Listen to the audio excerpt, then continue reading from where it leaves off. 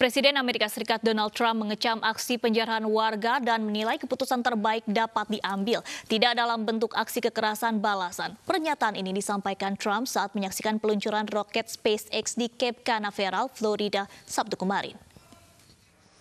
Yesterday I spoke to George's family and expressed the sorrow of our entire nation for their loss.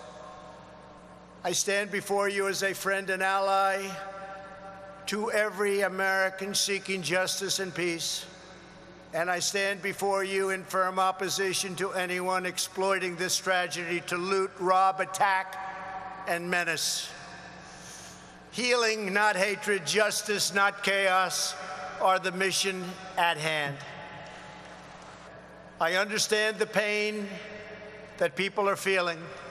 We support the right of peaceful protesters, and we hear their pleas. But what we are now seeing on the streets of our cities has nothing to do with justice or with peace.